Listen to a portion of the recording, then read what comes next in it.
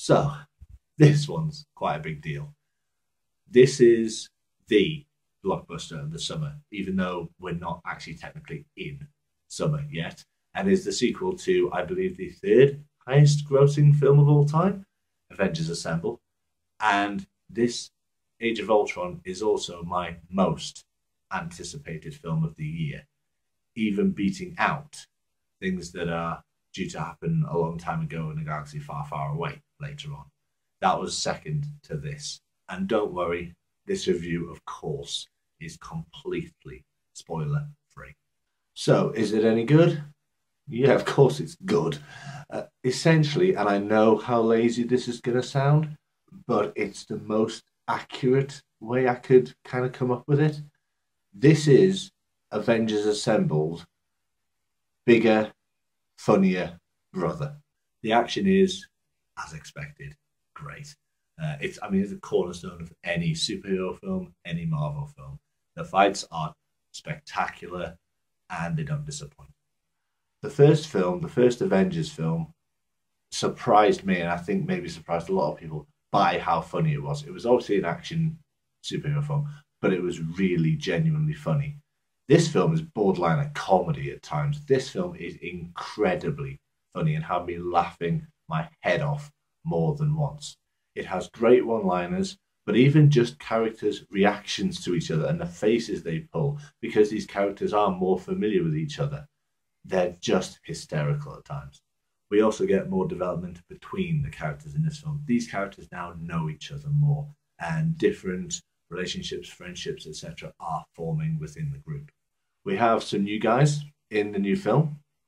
Scarlet Witch and Quicksilver, even though they aren't ever actually referred to as that, they are referred to as the twins, and I really like them. Scarlet Witch especially is awesome. She was brilliant in this. I loved every scene she was in.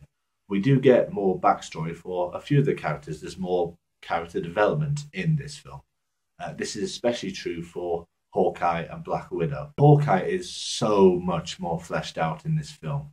And he goes from essentially being a little bit of a bit part player in the Avengers. Let's be honest, everyone thought the same thing. He is great in this film. He is actually my favourite character in this film. Or at least he would be if Ultron wasn't around.